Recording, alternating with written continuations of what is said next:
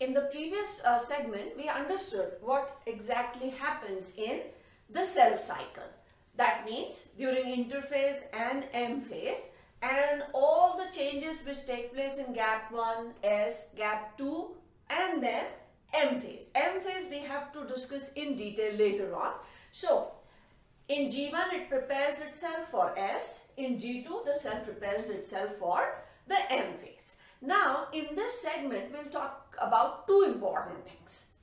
As we said in the beginning, if the cell is not going to divide after this division, that means these two daughter cells are not going to divide. So what is going to happen? And second thing which we would be discussing about the DNA content and the chromosome number. Now let us talk about the first thing.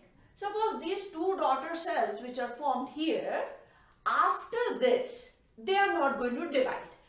That means they will get differentiated or specialized to perform a specific job. So, what exactly happens to these two cells? They enter into interphase because these are smaller than the parent cell. They have to grow in size to the normal size of a cell.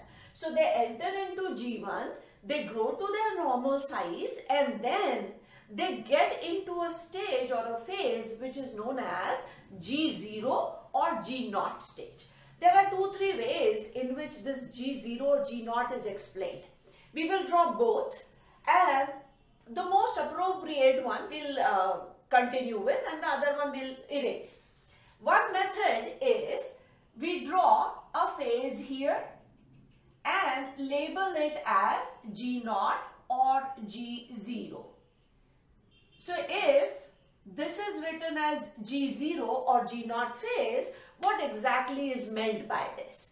It means that these two daughter cells, they come into interphase. That is the G1 part. Here they grow, enlarge in size, come to their normal size and then they get into a phase where they are not going to divide. So G0 is written as actually inactive, but here inactive word is in reference to only division. So we call it inactive or quiescent stage, where inactive for division. This we have to remember. The cell is going to perform all its activities which it has to, but except for this division. And that is why the word inactive is used. But we should not get confused that inactive means the cell is not going to do anything. It is going to perform all activities. This is one method in which we represent that these two cells come into quiescent phase or inactive phase where it's not going to divide anymore. The other method which is shown or which is used to represent this G0 is, instead of drawing G0 here, we draw an arrow like this. So let us erase this part and this is written as G0. So again, what is indicated by this expression is that these two cells enter into G1, they grow to the size, they spend some time in this phase and then they come out of the cycle. This is a more appropriate expression because if you keep that G0 here, it might create a confusion. What kind of a confusion am I talking about? The confusion is going to be that these two cells come into G1, they grow to the normal size, get into G0 if we draw that G0 here and again get into G1, again S, again G2. So if you're drawing that G0 here, people might get confused that after G0 it is going to again enter into G1, but if we draw it like this, that means it has come out of the cycle. It is not going to divide anymore.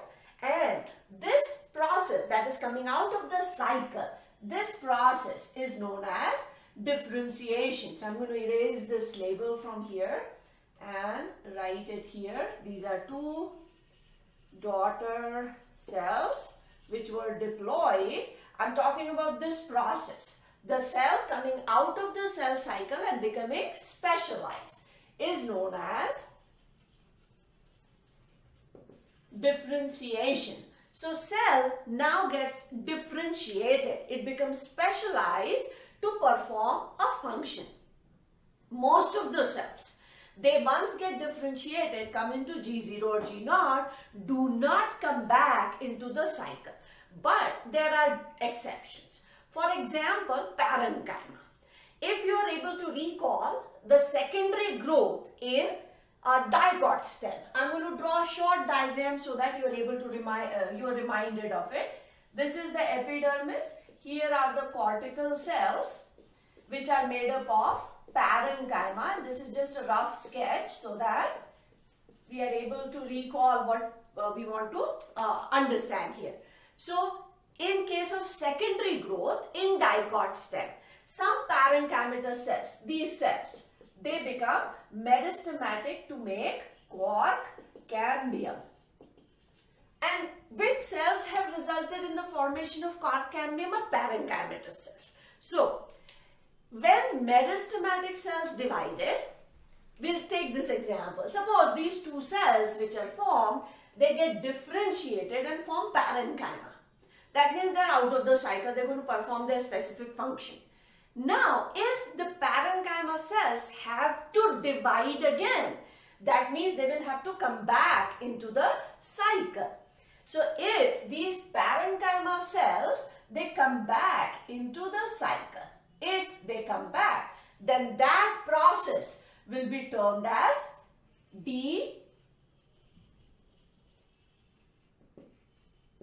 differentiation. So coming out of the cycle was differentiation. They become mature. So this black star which we have drawn is for differentiation, and this red arrow or this red one is for de-differentiation. This one. So again, when the daughter cells are formed, they are going to come out of the cycle into G0 or G0 phase, which is considered as inactive for division. We call this process differentiation. They mature, they perform specific function. If required, like what happens in case of parenchyma cells, these differentiated parenchyma cells, they come back into the cycle and divide again. We call that reverse process as de-differentiation. Now, when this cork cambium, it produces cork on the outer side and secondary cortex on the inner side, it again produces certain parenchyma cells. That means, again the cells are going to form and they will again come out of the cycle. That will be called redifferentiation. So, if I'm going to number this. This is going to be the first thing, that is differentiation. The second one is going to be de-differentiation. And third, suppose after this, the parenchyma or the new cells which are formed, they again go out of the cycle. Then that process will be termed as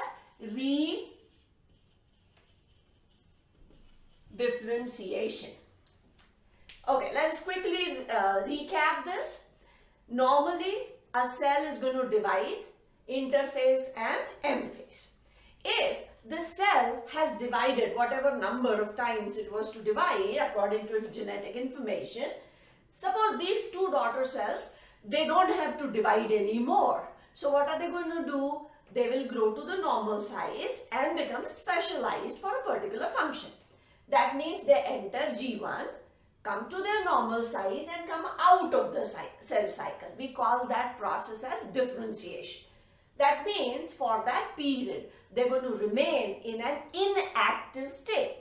Inactive for division. We call this process as differentiation and the stage is known as G0 or G0 stage. If for some reason the cell has to again divide, then it will come back into the cycle. We call that process as de-differentiation. Again, after dividing for some time, if it again gets specialized, that means comes out of the cycle, then that becomes redifferentiation. So this arrow is 3. So this is number 1 step, differentiation. De-differentiation is number 2 step and redifferentiation is number 3 step. This is how the cell is going to move in the cycle, or if it has to come out of the cycle. This is one important thing. The second thing that we have to talk is of C value. So C value is actually the DNA content which is present in a particular cell. Here the chromosome number is 2n. We started with a diploid cell. Now how this DNA content and chromosome number changes, that we will see in the next part, because now it is like all full. So in the next part we'll talk about C value.